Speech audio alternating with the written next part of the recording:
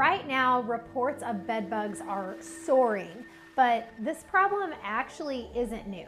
In recent weeks, viral video footage has been popping up everywhere in Paris, from the metro trains to movie theaters to airports and everywhere in between. So it's making people feel really afraid that there is a widespread outbreak among the city. Everybody's panicking, and for good reason, because the Summer Olympics are going to happen in just 10 months. And that's going to draw millions of people traveling to the Paris area.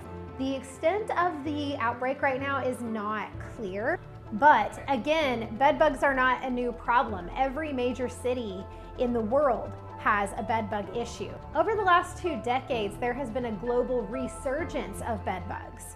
And that is really facilitated by the widespread travel that we do. Right now, we're traveling more than ever before in recent history. So as long as we are traveling, bedbugs aren't going anywhere. So it's not likely to get any better anytime soon. And as far as we can tell, it's a bedbugs world, and we're just living in it.